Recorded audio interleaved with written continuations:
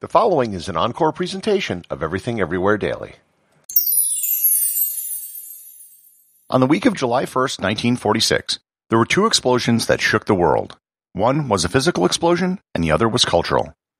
These two events, seemingly unrelated and on other sides of the globe, are now linked forever due to the circumstances of that week. Learn more what an atomic bomb test and a two-piece swimsuit have in common on this episode of Everything Everywhere Daily.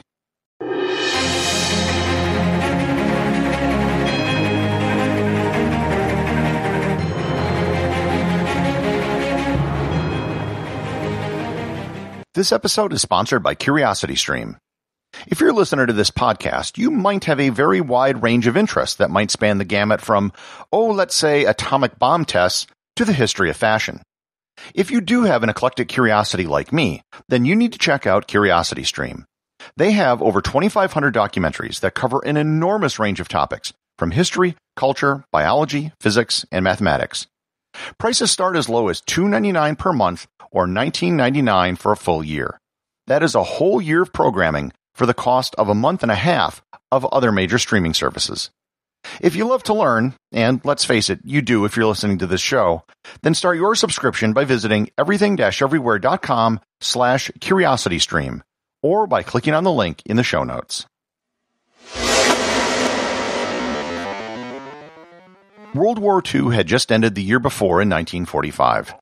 While the war was over, the Cold War between the United States and the Soviet Union was just beginning. At this particular moment, the United States had a monopoly on atomic bombs. However, while they had managed to create and detonate several bombs, there was still a great deal they didn't know about this weapon. Only 3 atomic bombs had been detonated at this point. The original Trinity test explosion in New Mexico, the bomb used over Hiroshima, and the one used over Nagasaki. All 3 of these were detonated over land. What no one knew was what would happen if these weapons were used in naval warfare. What would happen to ships which were hit with an atomic blast? Would they sink or would they float? People in the Navy had speculations, but no one had any proof. To this end, the U.S. Navy initiated Operation Crossroads. This was to be a test of atomic weapons in naval warfare. The Navy searched for a location where they could conduct such a test. They needed somewhere remote, yet somewhere where they could set up a headquarters on land and have observation posts. They eventually settled on a remote coral atoll in the Pacific Ocean in the Marshall Islands. The Navy moved the 167 people who lived on the island to other nearby islands so they could begin testing. They also sailed a fleet of 95 ships to the atoll, which would serve as target ships for the test. These were ships that were set for retirement in the scrapyard and instead would be used for testing. They would get nuked. Facilities for over 40,000 people were constructed who would be there to support the tests. They had to build everything from scratch. They built bunkers to observe the tests. They built barracks, kitchens, offices, clubs for officers, and clubs for enlisted men. It was a massive undertaking, and all done far away from prying eyes in the middle of the Pacific Ocean. On July 1st, the first of these tests took place. It would be the 4th atomic bomb ever detonated, and the first above water. The test was given the code name Able. It was dropped from a B-29 bomber and exploded approximately 500 feet above the surface. It caused surprisingly little damage to the ships because the bombs were about a third of a mile or 600 meters off target. The next day, the news of this event spread around the world and everyone became familiar with this remote Pacific island which was named Bikini. I'm sure all of you are familiar with the word bikini. I'm also sure that you realize that it has nothing to do with weapons or bombs. It's a name for a women's two-piece swimsuit. So what does this island have to do with the name of a type of swimwear? Well, to understand that, we need to back up a bit and talk about something totally different from atomic testing. The woman's two-piece swimsuit is not a new invention. There have been mosaics found in Roman villas that clearly have images of women wearing what we would call today a bikini. It was believed that the images were depicting women who were visiting Roman public baths. Once the Romans were gone, Christianity became predominant in Europe, and modesty became all the rage. By the 19th century, swimming costumes, as they were called, covered most of the body for both men and women. In fact, Victorians had wagons called bathing machines, where women would go to change, and then the wagon would go out into the water so no one would see them enter. By the 20th century, things were changing. The 1912 Olympics introduced women's swimming as a sport, and in 1913, Carl Janssen, founder of the swimwear company of the same name, created the first functional two-piece women's swimsuit. It was mostly like a pair of shorts with a tight cut-off t-shirt as a top. Two-piece swimsuits had come into popular fashion well before World War II. Celebrities like Ava Gardner, Esther Williams, Rita Hayworth, and Lana Turner all had popular photos taken with them in two-piece swimsuits that were very popular with the GIs during the war. So if two-piece swimsuits were already popular, then what was the big deal with a bikini? Well, in every example I mentioned above, the bottom part of the swimsuit covered up the navel. This was a really big deal. In May 1946, in France, fashion designer Jacques Heim introduced a new swimsuit he called the Atom. This suit, however, still covered up the navel, and we don't have swimsuits today that we call Atoms. Just a few weeks later, however, on July 5th, French automobile engineer turned clothing designer Louis Réard introduced a new swimsuit. This swimsuit was the first one to expose the navel, which at the time was unheard of.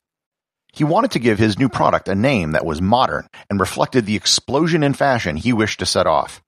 In a moment of inspiration, he selected the name which was in the news that week due to the American nuclear test in the Pacific. He dubbed his creation Le Bikini. Heim and Réard then began a marketing war. Heim hired a skywriter to fly over the French Riviera to spell out the world's smallest bathing suit. Réard, not to be outdone, then hired a skywriter to write out, quote, smaller than the world's smallest bathing suit. Réard actually applied for and received a patent for the bikini. One of the ad campaigns for the bikini said it was, quote, not a genuine bikini unless it could be pulled through a wedding ring. The reaction to the bikini was predictable. Many countries banned it, the Pope denounced it as sinful, and within 20 years no one cared anymore. It became popularized in the 1950s and early 60s by celebrities such as Brigitte Bardot, Raquel Welch, Sophia Loren, and Ursula Andrews.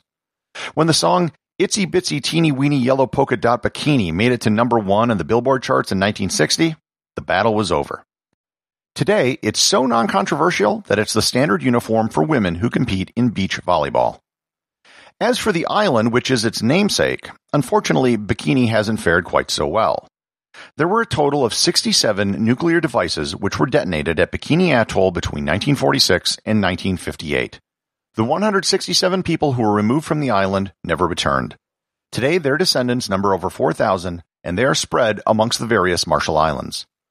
The United States has paid tens of millions of dollars to the people of Bikini and has put millions more into a trust fund which is still paying the descendants of those who were removed from the island. The island has been cleaned and it is safe to visit, but no one wants to live there. The one thing you can't do is grow food on the island because of the danger of strontium-90 accumulating in the food. Oddly enough, the lack of people on the atoll over the last 75 years has made the coral there exceptionally pure and in good health. In 2010, the Bikini Atoll was named a UNESCO World Heritage Site. It's actually possible to visit, and there are a small number of divers who go there each year. If you go look at satellite images of Bikini on Google Earth, you can still clearly see oddly round holes in the reef where bombs were detonated. So the next time you see or wear a bikini, think about the cultural explosion the design created, and also think of the physical explosions which impacted the island, which gave it its name. Executive producer of Everything Everywhere Daily is James Makala. The associate producer is Thor Thomsen. Remember to leave a 5-star review to get your review read on the show. They can be left at Apple Podcasts, Podcast Republic, or wherever you listen to the show. Also, you can help support the show over at patreon.com. Patrons can get merchandise like t-shirts and hoodies, as well as having direct access to provide suggestions for future episodes.